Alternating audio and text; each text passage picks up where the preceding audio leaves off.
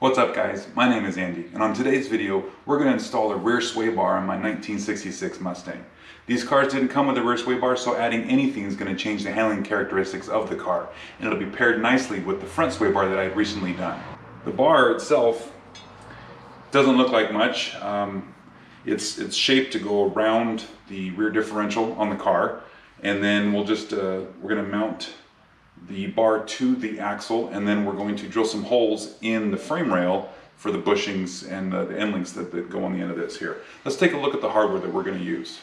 So I went with the Hellwig manufacturer on this rear sway bar, and partly because of the way that it attaches to the rear frame rail. I like the way that they do it, and so I think this will be a good bar for my car. So what we've got is we've got some instructions on how to install it. We've got some pictures, and they go through what you need to do, which is great.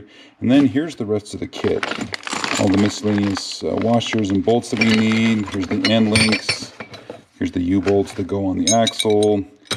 So this will bolt, this will go in here like that, around the axle, and then this will be underneath there, and this is what will hold the sway bar.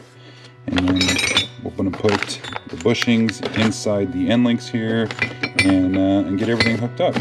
So let's get started.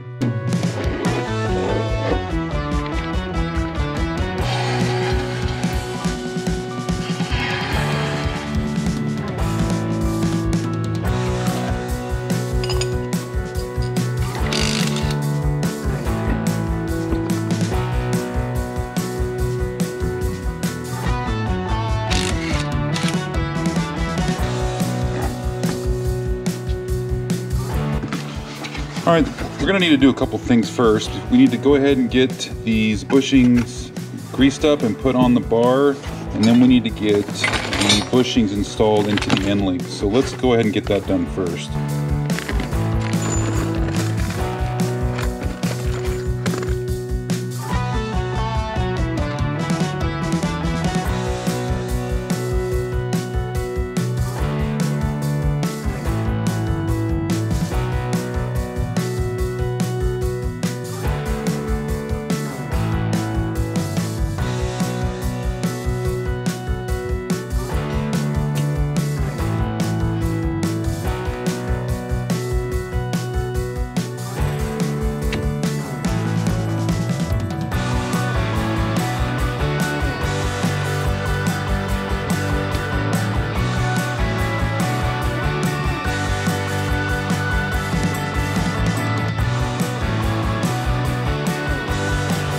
Now we have to take the bolt out of the breather tube for the axle. So we just go ahead and put a 9/16 socket on this, and we'll just unbolt this right off of the axle.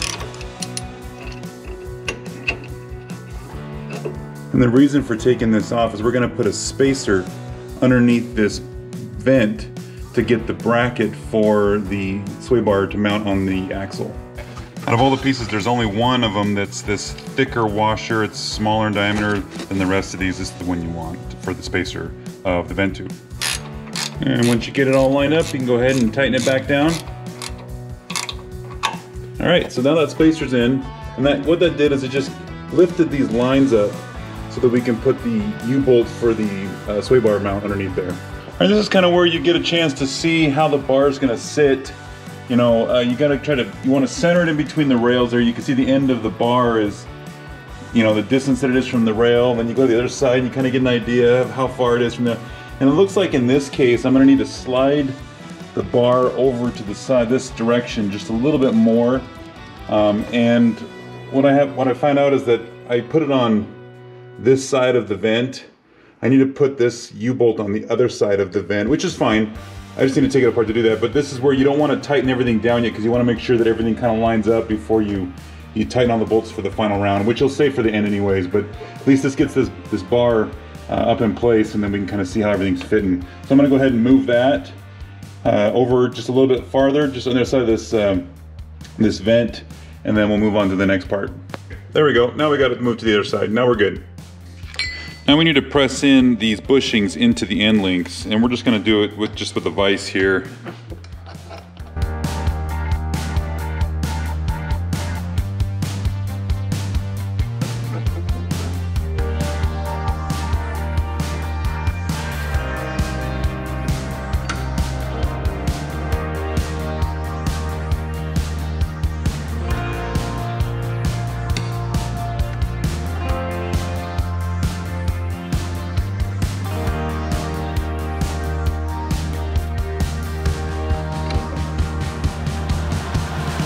That was easy.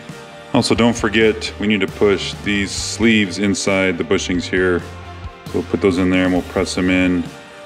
And that way the bolt will fit right in there. Before you put these sleeves in the bushings, just put a little bit of grease on the outside there, just make it a little easier to install these.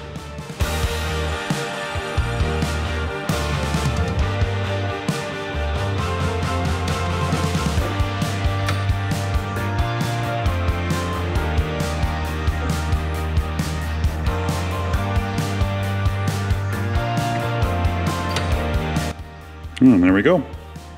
Next, you want to put the end link on the sway bar. And you want to start with the farthest hole out, and then if you find that you need a stiffer setting, you can move it to the inside.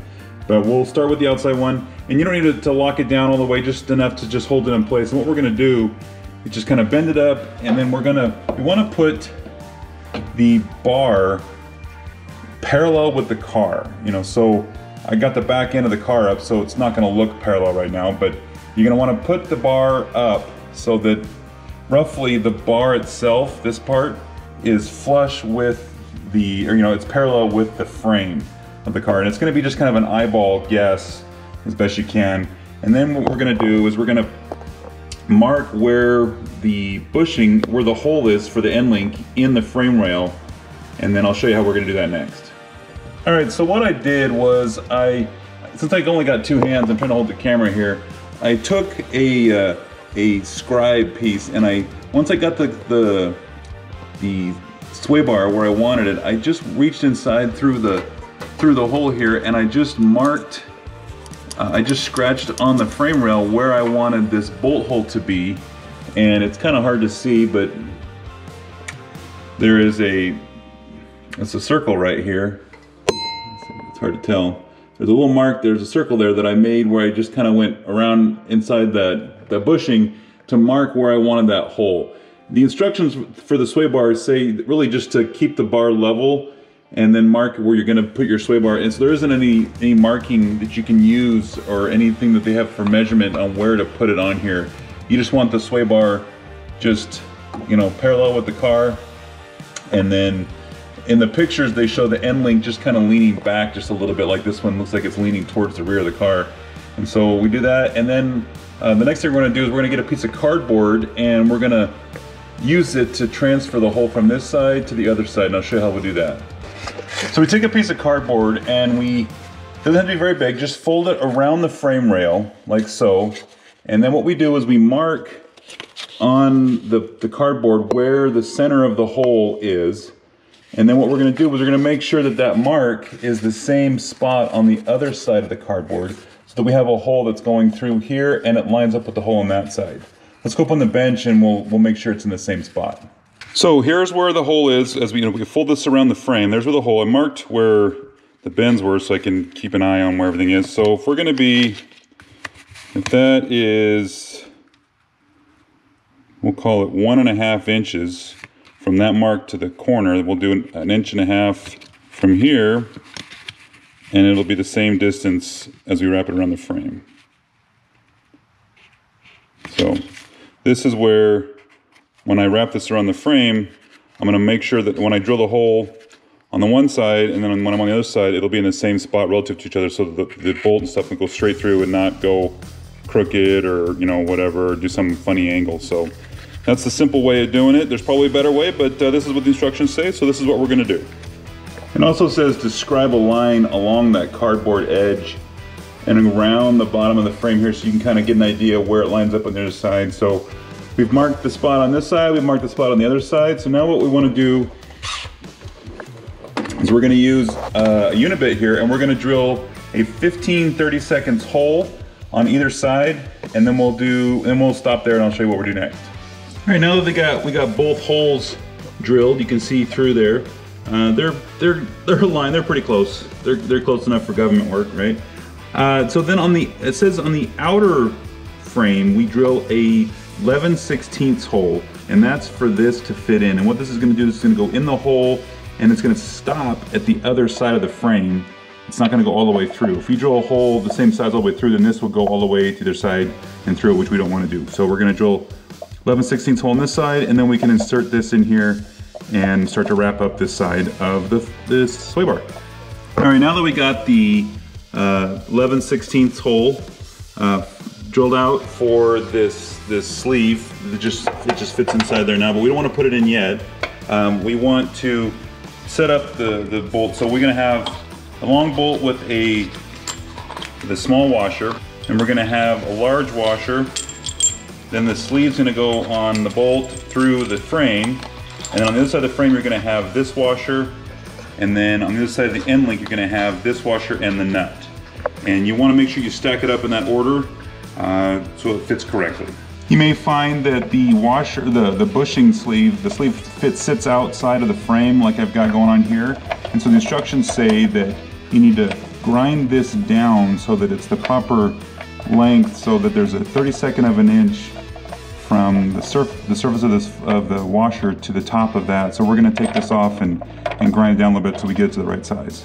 All right, so we got that bushing cut down to the proper length. So now what we do, we just go ahead and push this all the way through. We need to go to the other side, and we want to add a washer on here that's going to go in between the bushing and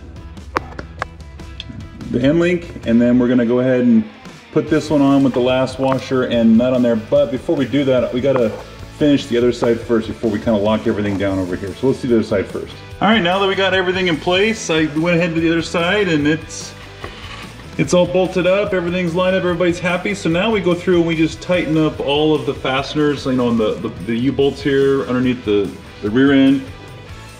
And then the end links, we got to tighten everything to 35 foot-pounds. So we'll go through and just kind of work our way. And when you're doing that, just make sure everything's kind of level and in place and where you want it, and then just tighten as you go, and then you'll be done. All right, so that's another mod done.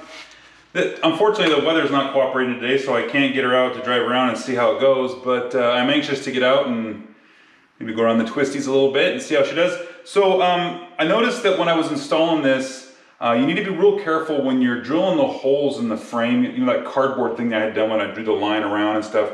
Mine came out fairly good, but I think if a guy told me take a little extra care, maybe to line those up better, that might be better for you guys when you do that. Also, you'll notice that the brake lines are in the way. In my case, the exhaust is in the way. Even the leaf springs are in the way. But you need to have the leaf springs in place because you need to have the axle where it's going to be when the car's, you know, on the weight of the springs. So you're just going to have to work around that and do the best you can.